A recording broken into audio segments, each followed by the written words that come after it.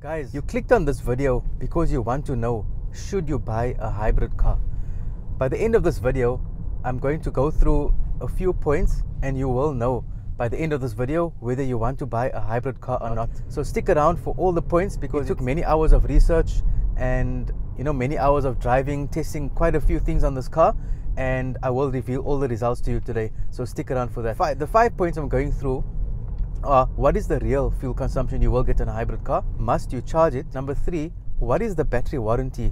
That is a very big concern of hybrid cars. Being a hybrid car, does it drive like a normal car? And after all, it is a car, so it has a lot of features that normal cars have which tend to be overlooked. So let's get right into it. Before we get to the 5 points, let me point out that I'm driving a Toyota Corolla, not the Cross, not the hatch, it's a sedan.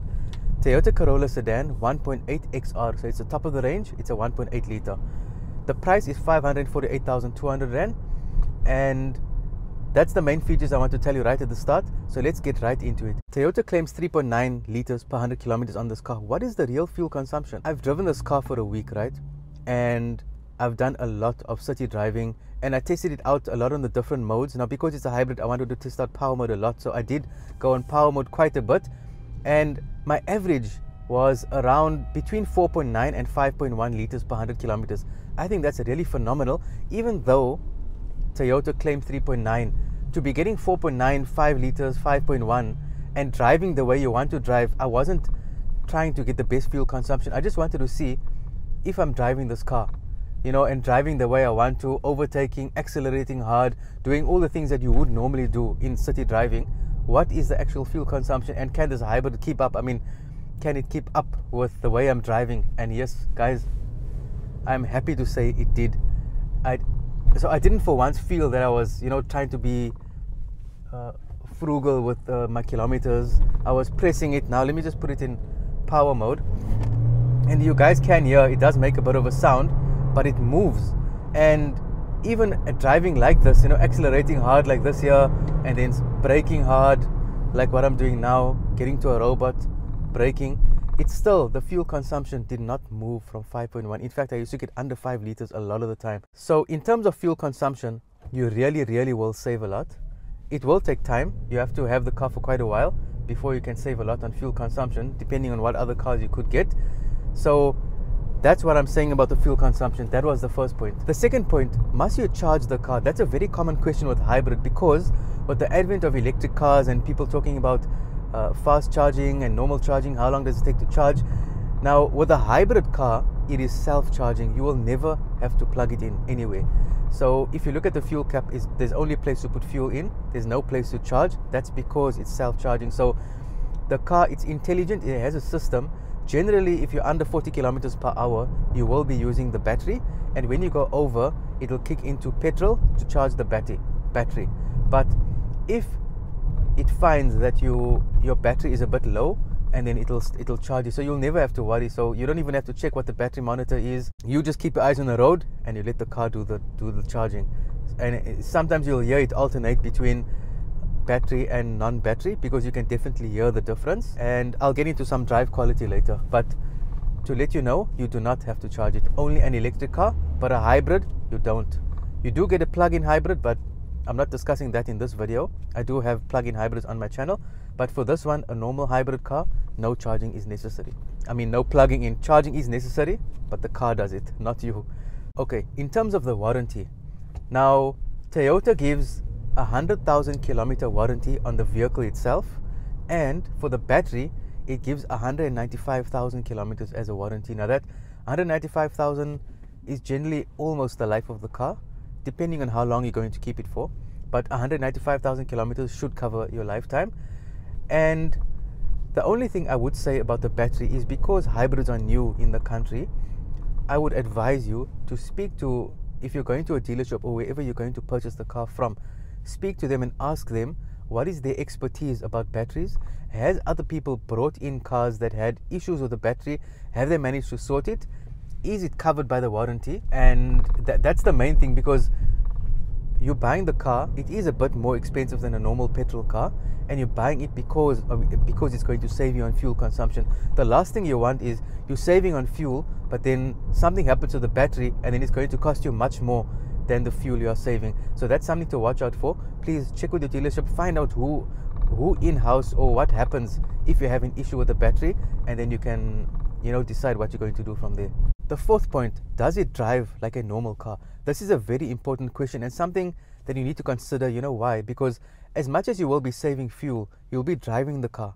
So I have driven the Toyota Corolla Cross and it was not the best drive. When I stepped into this one here, the Toyota Corolla 1.8 XR, the sedan, I noticeably, even though it's from the same manufacturer, it could be that maybe the Corolla Cross came out earlier, so they might have refined this a bit, but it definitely feels quieter. And there was a lot of droning noise in the Toyota Corolla Cross, which I do not get in this car. And it is a CVT. The CVT seems to be much better refined in this Toyota Corolla sedan. It definitely does not drive like a normal car because you don't get that. It's not a turbo, so you're not getting that gruff, you know, that feeling when you put your foot down of the sound, as opposed to the feel as well. When I get a chance, I'm just in a bit of, okay, I'm going to press it down now and let's see how it feels. You guys can see. So when you press it down, the only signal that you get that you're driving fast is the car moves faster. You hear the loud sound, but you don't get that thrill of the drive. But I must say, you will definitely get used to it. And if you are someone who loves to drive fast and enjoys, you know, performance cars and something that's going to give you that feel of driving fast, a hybrid might not be for you.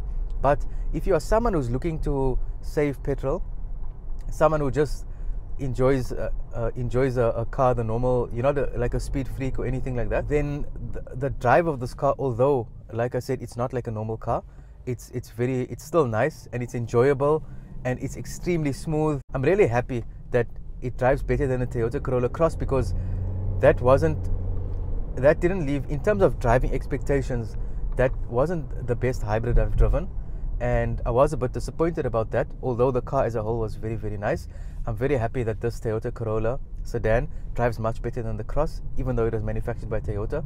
So in terms of driving, not exactly like a normal car, but you can get used to it. Point number 5, normal car features. Now remember, whether you're buying an electric car, a hybrid car, a petrol, it's still a car. So in this car, you mustn't only look at the fuel that you're saving. Look at the way the car drives, look at the safety features, look at the practicalities of why you want the car. Now this sedan, it has as you know, Toyota Corolla, it's a very, very popular car, and for good reason. It ticks a lot of boxes.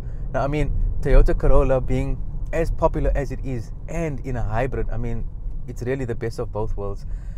And as you can see at the back, the boot is very big. The car is absolutely spacious. The features you got adaptive cruise control, you got 18-inch alloy wheels, ground clearance is not much to speak of. It's a sedan, it's not a 4x4. You've got onboard navigation, you got heated seats, you got electric windows, you can electrically adjust the driver's seat, front and back, or sideways. Not sideways, sorry. You can adjust the passenger, but not automatically. You have to it's manual labor is required. You do have smart entry, so you can just, you know, tap your finger, lock the car, unlock the car. So there are many reasons to buy the Toyota Corolla other than it just being a hybrid. So the other normal car features it has are absolutely phenomenal. 7 airbags, it has a decent sound system, not the best, but it is decent. And after all, it is 548,000. It's a bit more expensive actually than the Toyota Corolla Cross. Well, from when I did review it, the prices have went up. Overall, it's a very, very nice car, and the fact that it's a hybrid is really, really a cherry on top. It's just a little bit more expensive. So if you can't stomach the additional price you're paying for the hybrid, then I'd say the Toyota Corolla is a very, very good car to go for. Guys, there's just something I would like to mention. 97% of you guys that are currently watching this video are not subscribed to the channel. If you can please take a moment, if you've ever enjoyed a video on this channel, if you're currently enjoying this video and finding value and learning about a hybrid car, please hit the subscribe button, because if this video gets 1,000 views, just to give you perspective, if 1,000 people watch this video, only 30 are subscribed. 970 of you guys that are watching this currently are not subscribed. Guys, you have no idea how much this channel benefits from you guys subscribing. Put your notifications on, then you'll be notified as soon as new videos come out. There's some really exciting ones coming out that I can't wait to share with you. And again, please, if you haven't hit the subscribe button by now, please hit the subscribe button. Share this video with someone you know who is looking for a hybrid car. And I will see you guys in next week's video.